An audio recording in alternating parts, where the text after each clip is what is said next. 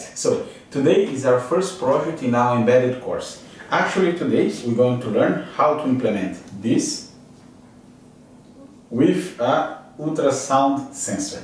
Okay, actually this guy here will emit an ultrasound pulse, and we're going to measure how long the pulse went to an object and it bounced back. So with this we are going to be able to measure distances. Okay, hope you guys enjoyed. If you like, give it a thumbs up. Okay guys, how to measure distance with ultrasound. Okay, the model that I presented to you guys before works in the following manner. We give him a pulse through our microcontroller, okay, and what he's going to do is he's going to create a burst of ultrasound, okay, that is going to travel, okay, and eventually bounce back in an object and come back. And everything that we're going to do is actually measure this time here that the pulse went to something and came back, okay? With this information in mind, that let's call it T-flight, and consider that the speed of sound is 343.2 meters per square in the air, okay?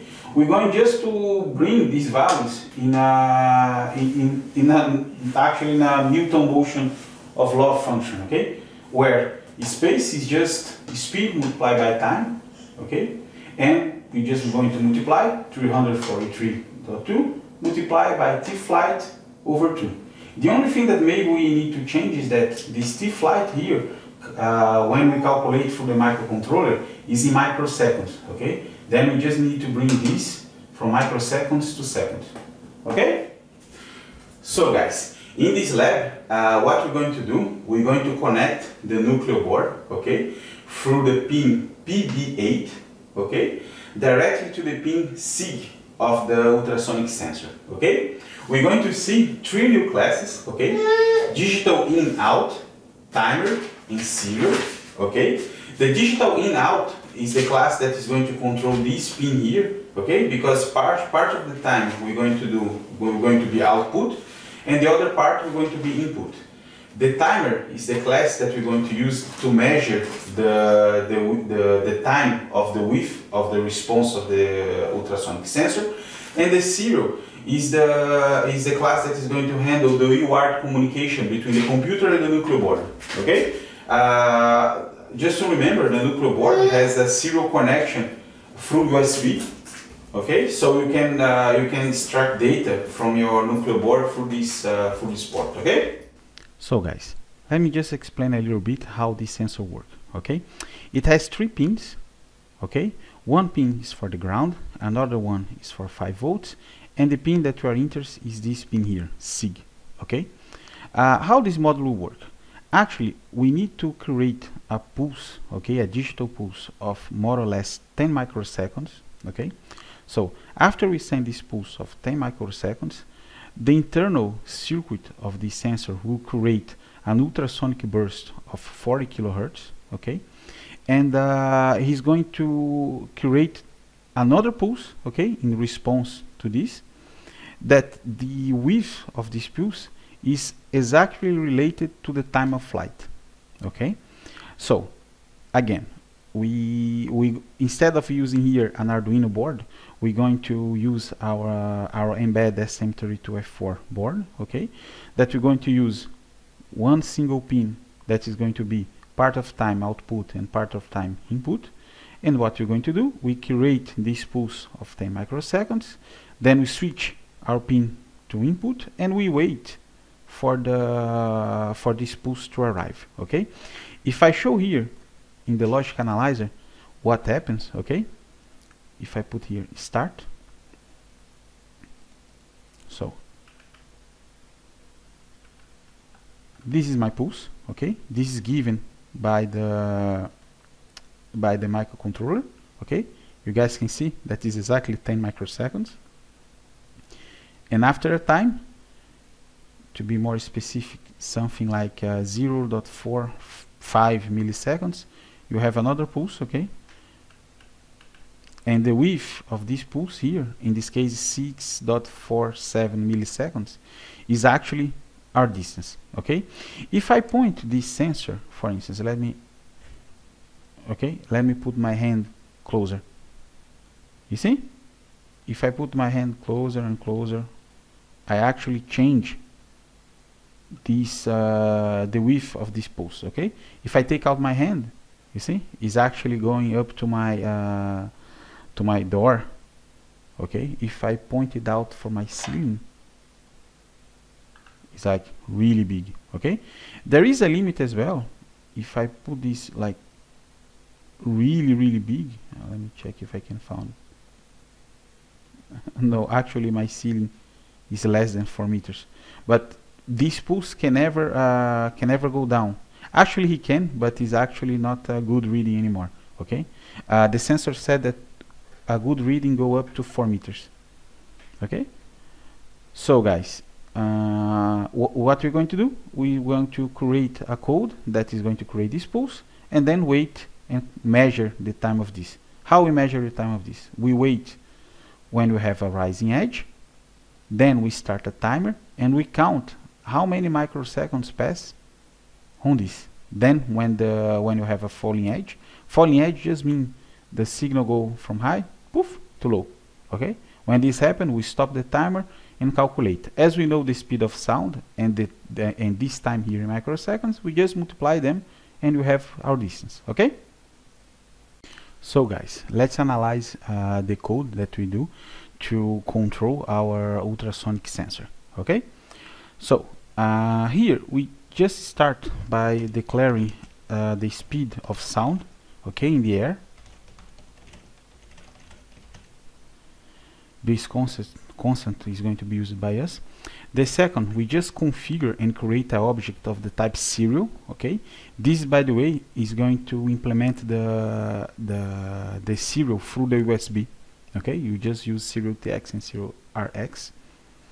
Okay, this is going to configure a DigitalInOut pin. Okay, so part of the time we're going to output something on this pin, like 1 or 0, and another part of time we're going to read something from this pin. Okay, and the timer. Okay, so the most important function is get flight time. Okay, the first thing that we do, we create this 10 microseconds pulse. This is the minimum pulse needed for our sensor to create ultrasonic burst of 40 kilohertz or something. Then we switch the pin to input. Okay, and we wait for the first rising edge of this on this pin. Okay, so it's just a while loop that if the pin goes to 1, it breaks. Okay, it has also a kind of implementation of a timeout here. It's incremental time. Just if the pin never if you never detect the rising edge, we're not going to be blocked here. Okay, then when the first rising edge of the signal start, we're going to start the timer. Okay, and wait for the following edge. Okay, so basically here is again a while loop that is going to stop when the pin goes to 0. Okay, and when this happens, we stop our timer, we read the elapsed time in microseconds, then we reset our timer and return this time. Okay, so after this, the only thing that we need to calculate now, now that we have the flight time, is to calculate the distance. Okay, we consider that the pulse will not accelerate, so he will start already at 340 meters per second. Okay, so what we're going to do, we simply use our physics formula S equals Vt. Okay, in our case, what we need to do first is just to first to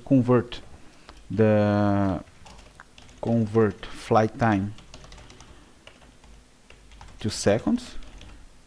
Okay, then we divide by 2 because we just want one leg. I mean, we don't want to know the time that the pulse go there and come back.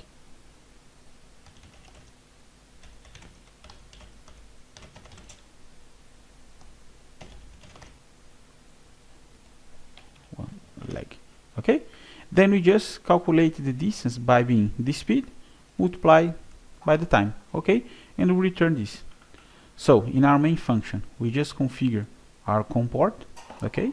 We output some message, and then in a while loop of 100 milliseconds, we just get the flight time. We calculate, just one point.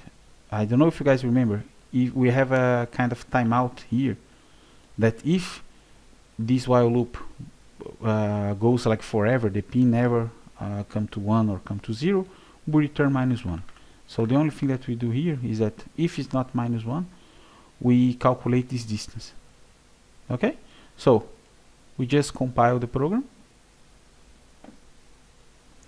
By the way, while he's compiling the program, let's just take a look here and check which are the COM port that is detected by our ST-Link. In our case, it's the COM 15.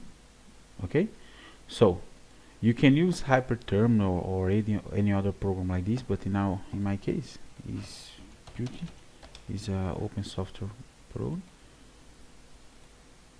Okay, so we're going to configure serial port COM 15. This speed is the speed that we configure in our software.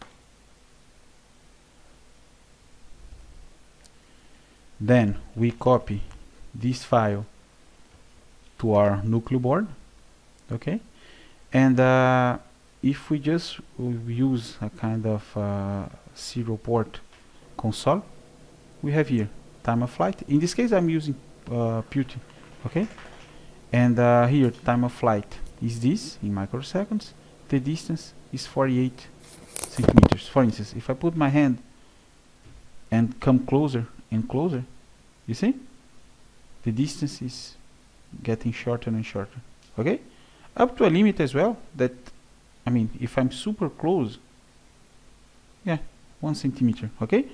The sensor specs says that is good up to 4 meters, but you know, this pulse is not actually like a laser, you know, you have a kind of spread. So actually you get a good precision up to 3 meters or 2.8 meters or something like that, okay? By the way, this is what we're going to use in our quadcopter project to calculate the distance, the height of our quadcopter, okay? So hope you guys like it, and see you guys in the next video, okay? Ciao, ciao.